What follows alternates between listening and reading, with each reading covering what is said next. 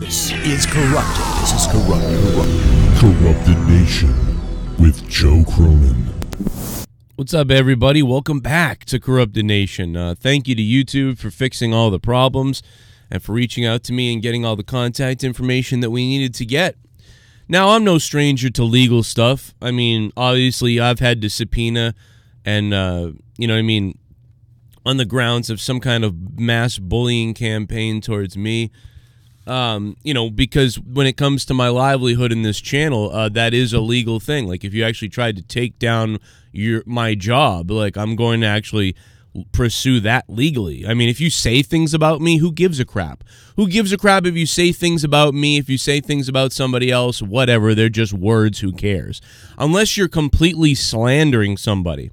For instance, when Jim Cornette, a guy who has hundreds of thousands of people listening to a podcast, who's a well-known wrestling guy in the industry, who has wrestlers and owners and real people, like tons of important people actually listening to his show, when he goes on the show and him and his friends say that I take the money that I get from my shows and I buy front row tickets to wrestling events to watch them. Meanwhile, I have the tickets at home, and they say $0 comp on them because the wrestling companies sent me the tickets.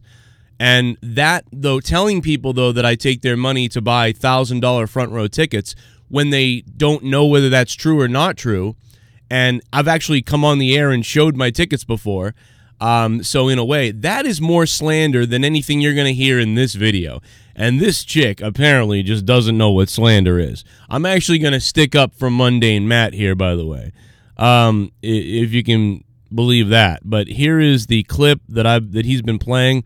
Apparently, this chick from Midnight's show, whatever, I don't know. It's actually, I watch their show too, but I can never remember the name of the show. And whatever the heck, I don't know. But Matt's going to show it in a second. Them dumb. And that's exactly what Mecharandom did. Watch the whole... Oh, the chick's name is Mecharandom, by the way. And by the way, I say chicken dude a lot. It's not like a SJW thing. I just like to call people chicken dude, man, because I'm stuck in the 1990s. So deal with it. Clip. He says, now his words were, Mecha took Mahler's opinion. She's just using the opinions of people smarter than her, right? It's like, no, I used Mahler's review to see the movie. Basically, because you saw everything that happened in the movie in his review. I saw the trailer to make my opinion of the movie. I didn't see it. It played on my birthday. Fuck that movie. I'm not. So she's going to talk about Black Panther, and she's going to say all these repetitive things about how Black Panther's bad.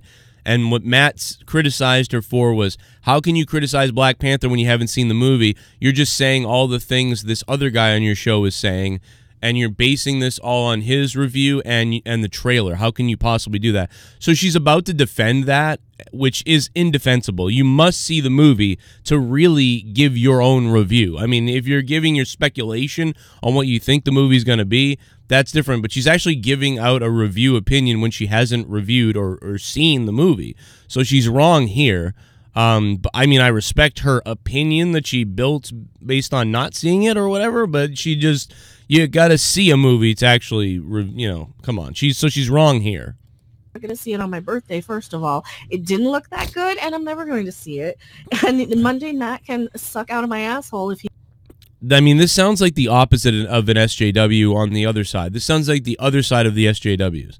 Like, the people that are like, oh, it's the greatest movie ever. Oh, my God, Black Panther. It's so amazing. This is the best. Like, those people are like idiots. But this has got to be the opposite of that. Whatever that is, this is the other far side of that, where you're like, I'm never going to see it, and it's stupid. I mean, why wouldn't you to review it? Like, you wouldn't watch it to review it, to actually see what it's like? He thinks that I'm going to make a video about him complaining about him, because I'm not. He's not going to use me to get famous. If he mentions my name ever again, I will file a restraining order and take legal actions against him, because he is now attacking, harming, slandering me. If he says one more word movie. I'm not going to see it on my birthday, first of all. It didn't look that good, and I'm never going to see it. And Mundane Matt can suck out of my asshole if he thinks that I'm going to make a video about him complaining about him, because I'm not. He's not going to use me to get famous. If he mentions my name ever again, I will file a restraining order and take legal actions against him, because he is now attacking, harming, slandering me. If he says one more word about me ever again, I will proceed legally. If he says one more word again, he's now slandering me. No, he's not. You don't know what slander is. This woman does not know what slander is. She does not know what slander is. I just gave you an example of what slander is. It's when you just tell everybody. It's when you tell 1 million people, oh, Joe buys front row tickets to wrestling events with his fans' money knowingly, and he just uses it for that. When that's not true. You know, like, you know that's not true. That's slander. But even Jim Cornette, like, I'm not sure if he knew that was true or not. He just said it to be reckless. But a lot of people believed it. A lot of people who don't know who I am, like, believe everything Jim Cornette says. And a lot of those people are big time in the wrestling industry. And I'm working in the wrestling industry in a small capacity. Now, if they ever hear of me, hey, want to hire this guy, Joe Cronin? Oh, no, that's the guy who just takes money and then buys front row tickets. No, it's not. So that's slander. This lady doesn't know what slander is. Slander is not criticizing somebody for their opinion.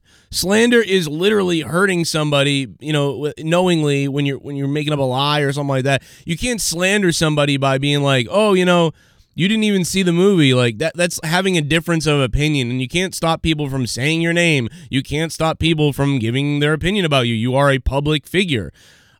This person is psycho delusional to go to, like, the legal route. If he mentions my name again, like, legally, I'm gonna sue. Like, what the hell are you talking about? I mean, look at all the things that have been done to me, man. I've had my kids threatened to be killed. You know, I've had, like, pictures of my wife all over the place. We're gonna, like, rape her to death. Like, all these different things.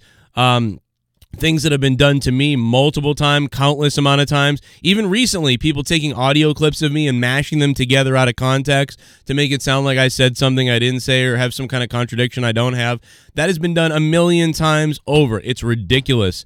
That stuff is still above what happened to her here. That stuff is all above legally what, you know, somebody criticizing this person, or disagreeing with their opinion. That's not stalking. That's disagreeing with their opinion. You know, and then later on, Matt would go on to explain how she's obsessed with fucking, you know, Marvel or whatever, and shows her videos and stuff like that. And yeah, she is a little bit like, she's riding the train of outrage about the outrage, if that makes any sense. Like, I agree with probably her on most of these opinions on Marvel and the outrage, but she's just being outraged to be outraged, I feel like, just for attention or something like that. But whatever, it is what it is. I kind of disagree with him, though, because Matt put this up and he was like, look at her, look at all the videos. She's really obsessed. Well, who cares if she's obsessed? Like, let her if she's got something to say about a topic, let her make 1 million videos about it. Who cares? I don't care if she does that. So that's the one thing I support her on. But saying that you're going to, you know, have somebody like a lawsuit and a restraining order because someone gave their opinion about you, talk about diminishing all the people that really do have a problem and should have a restraining order. That is one of the most silly clips I've heard in a while. Anyway, my name is Joe Cronin. This is Corrupted Nation. I am back. And thanks to YouTube for fixing everything. We are back. And hey, tonight, New Year's stream will either be here or on my other channel. I don't know where. And shout out to the Patreon crew. Over 400 patrons again. And we have a lot of content coming up to Patreon. So check that out if you want this channel to continue. That's how you got to do it. Patreon.com/Joe Cronin Show. Become a patron, and we have over 400 patrons. And thank you guys. I will be hanging out with I got my 3 kids to hang out with tonight, so that will be going on. But I will be, you know, as soon as they all pass out, I will be going live. Or I'll be doing Tuesday Night Throwdown before, then going off and coming back on, that type of thing. Hit me up on Twitter at CorruptedPod if you'd like to. What do you guys think about this situation and somebody wanting to get a restraining order for somebody's opinions, I guess? Actions against him because he is now attacking. No, he's not.